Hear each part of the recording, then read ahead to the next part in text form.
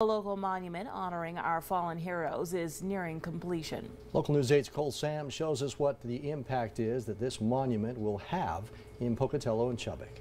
Thank you, Rebecca, for your leadership in making this happen, and please accept this donation on behalf of the entire Farm Bureau family.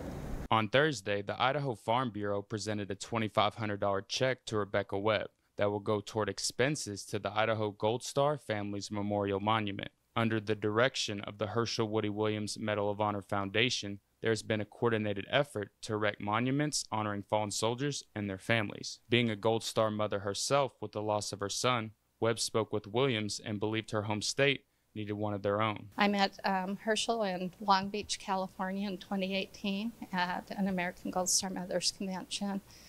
Spent a little time visiting with Herschel afterwards, and he talked about his vision and about the monument, and I came home feeling like I was supposed to bring this monument to the state of Idaho. The monument will be surrounded by 44 gold stars, one for each of Idaho's counties. 5 eagle feathers will also represent each of the state's federally recognized Native American tribes. Webb says she cannot wait for the unveiling of the monument. It means a lot to me, and I'm humbled.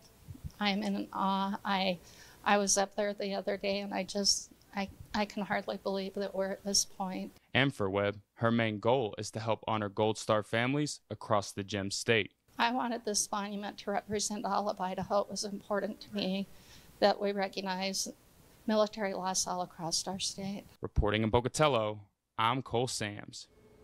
The dedication of the monument is scheduled for May 28th at the Gold Star Memorial Park at 1 p.m.